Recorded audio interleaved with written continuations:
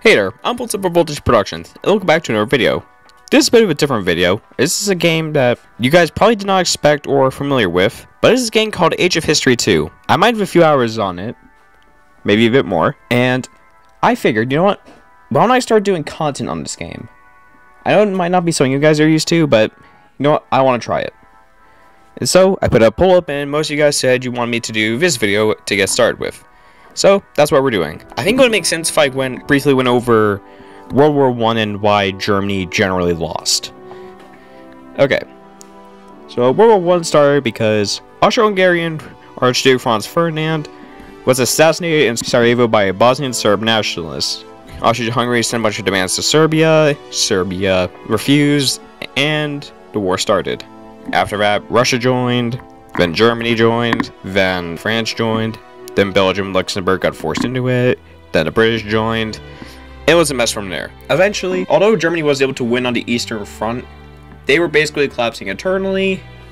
And finally, the people had enough, and well, especially because of collapsing allies, Germany had to surrender. So that's basically how World War I went. Although Germany definitely could have won, under current circumstances, there was no way they were going to win. There's kind of a reason why when I go into combat games, I usually go into a mindset of don't get wedged between two people, because you should never fight a war on two fronts.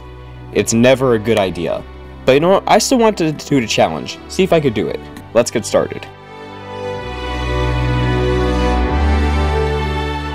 The first thing I did was spend all of my technology points. I knew that I would probably have basically no time to do any researching, so I dumped all of them into military upkeep, income taxation, and administration. We're obviously going to be fighting war, so military upkeep is important. Taxation because we need money to hire troops. Administration because it will just make taxes cheaper. For the government, that is. Austria-Hungary then prompted me to go to war with Serbia with them.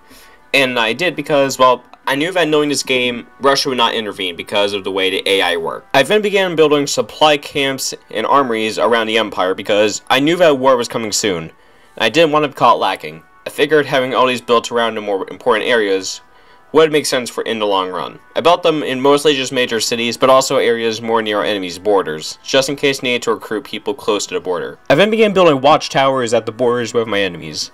That being France and Russia. I figured that France would probably have more troops at the border, but I still decided to put watchtowers all over the border, all over the border provinces, because I figured that would be very important. It turns out it was, because not long after that, I started enlisting a lot of troops. Most of them ended up being on the Eastern Front, which actually ended up being a good decision in the long run. You'll see why in a moment or so. I also started rounding up a bunch of troops in the Hanover-Holstein area because I was planning to do a major naval invasion of the United Kingdom to try and knock them out of the war. I had a bunch of troops rounded up at the border because I was planning to go through the Schlieffen Plan just like Germany in our timeline. And then finally, it happened. France declared war. The First World War has begun.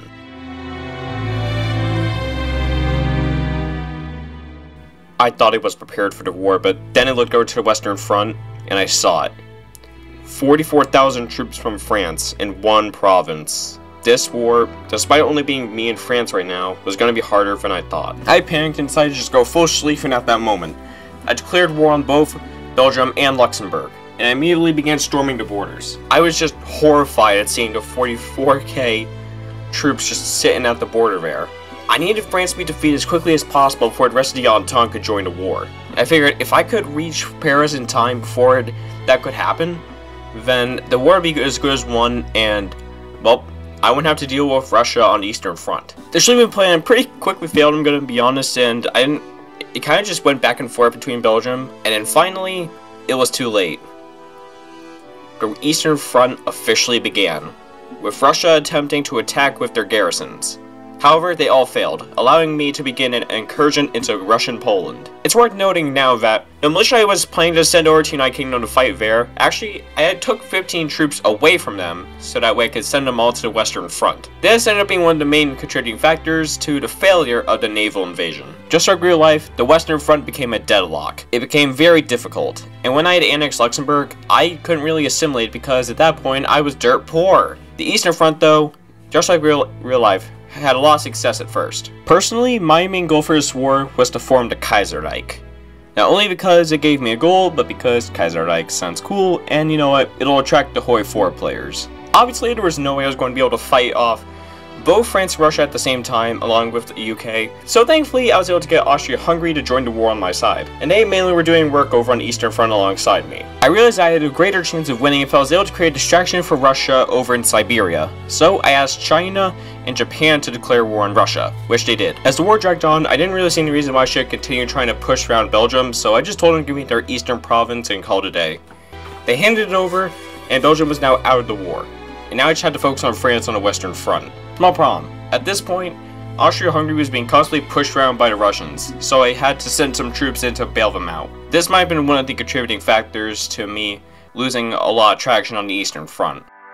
Over on the Siberian front, Japan had not made any moves, but China had begun an incursion into Central Asia. I was starting to get desperate at this point, so I asked the Ottoman Empire to join the war on our side, to which they did. Back on the Western Front, progress was slow, but we were making very slow moves into France. Over on the Eastern Front, things weren't looking so good. I had to begin withdrawing from Lithuania just because of how many troops Russia had in the area, and they were still not paying that much attention over to the Siberian front. On the bright side though, I was finally able to begin assimilating the newly gained territories because since I had lost some troops, that meant I was actually gaining money again.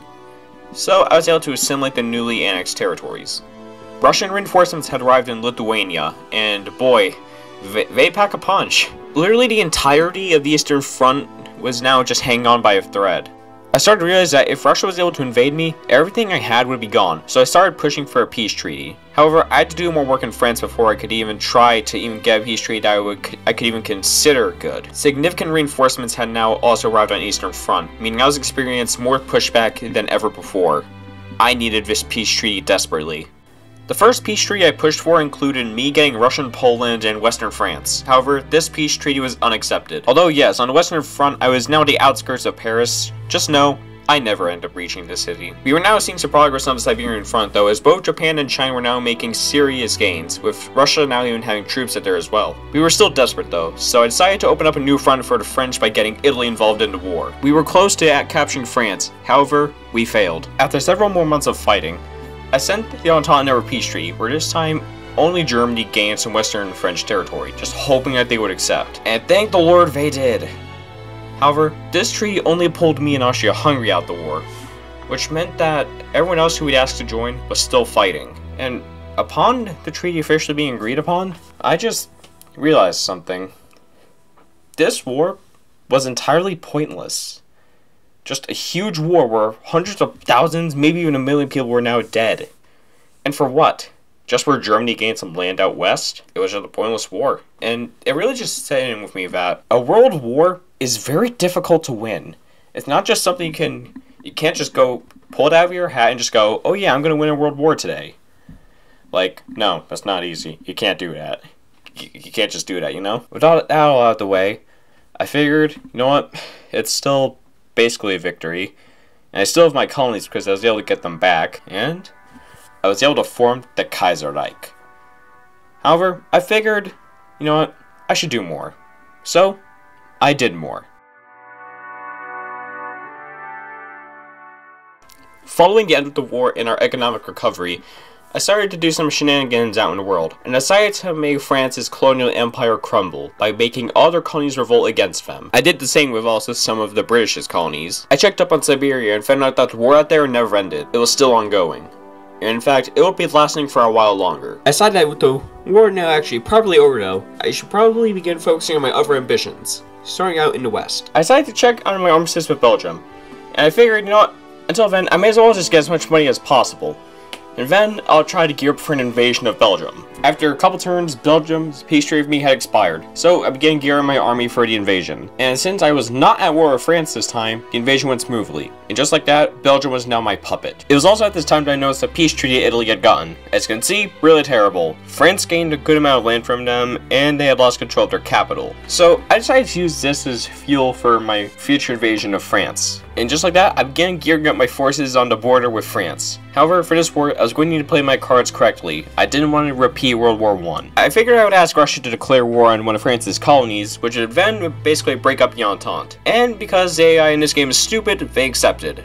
meaning that the Entente was no longer a thing, and I did not have to worry about the Eastern Front this time. And just like that, I declared war on France. And my troops all stormed the borders. We had 120,000 troops on the front this time. There was no way I was losing. And this time, we were able to reach Paris very quickly. This was assisted by the fact that we were able to annex land closer to the capital during World War I. However, they tried pulling the same trump card they pulled on me back in World War I. Trust me though, this is not going to work out for them. I used a tactic known as throwing all your men at the enemy and hoping they'll die, and it worked, after a little bit of a trial and error. But after this militia was defeated, they were sent packing. After this, they were able to briefly retake the capital, but that meant basically nothing at this point. And after a lot more fighting, I was eventually able to secure a peace treaty with the French. In the peace treaty, we were able to gain a buffer state out of Burgundy, and also give Italy a good amount of land from France, and also giving them Corsica. With the Western Front now completed and my empire's influence growing, it was time to move all the troops over to the Eastern Front. I was ready to confront Russia again, and this time, gain everything I wanted from them that I wanted to gain from World War I. However, invading Russia is no easy task, so this is basically going to become World War II. I can feel it. This time though, I was confident. The Entente was not there to defend Russia this time, and they were already at war with several states. So I figured all I had to do was reach Moscow or St. Petersburg, and I could snatch all the puppet states I could ever want.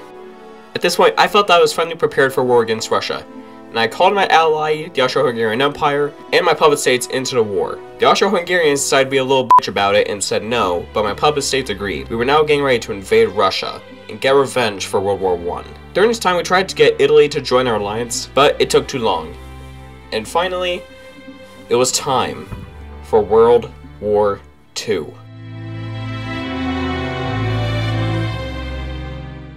The invasion of Russia began, with hundreds of thousands of troops storming the border at Russia and Poland. This time, since we were focusing all of our resources on the Eastern Front, I was certain we were not going to be losing this time. However, with this war, I made a huge miscalculation. I thought I'd be able to finish the war quick enough, and I would have my dream empire. Boy, was I wrong. Turns out, this ended up being nearly 2/3 of the entire recording. Even then, the invasion went very well. Most of Western Russia was already captured. At this point though, my main goal was just to capture Moscow, and for now, not invade the south. My main concern with invading the south was that I would waste up all my resources. But after a while, I just said YOLO, and just went with it anyway. And not long later, I was able to reach Moscow. However, I figured I should go further. So I went further, and you know what? I'd say it was worth it, but wow, it still took ages. The war was going great. However, I received some shocking news. The British had declared war. Thankfully for us, zero fighting would occur in Europe. Instead, it all happened in Africa between our colonies. I didn't end up really checking up on Africa until the war ended though. At this point, I occupied all the land I wanted from Russia, so I sent them a peace treaty where I would basically gain all of their western territories. However, they refused this treaty, and the war raged on.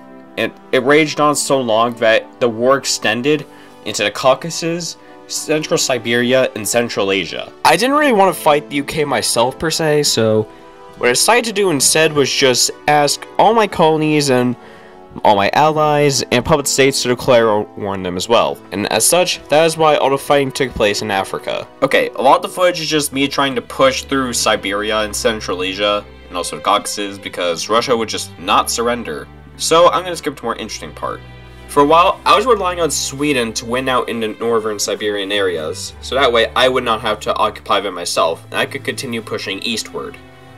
However, after a while, their front line completely collapsed, and now I suddenly had to move a ton of troops over there to fight myself, and that made it really rough. It went from me being absolutely certain I was going to win to me thinking, oh, maybe it's going to be a bit harder than I was expecting. At this point, my economy had somewhat recovered from the initial beginning of the war, so I began enlisting a ton of more troops to send into Russia as reinforcements, because of the sudden return of Russian power around the St. Petersburg area. As such, this meant that there was now no longer really a threat in the area, but this now meant also that I need to start sending my forces back to the east because Russia had made a breakthrough against China. The war was lasting a long time, and at this point, I didn't want to fight it. I had already accomplished my goal a while ago, so why should I keep fighting? And with that mindset, I decided that now was the best time to begin heavily persisting on a peace treaty.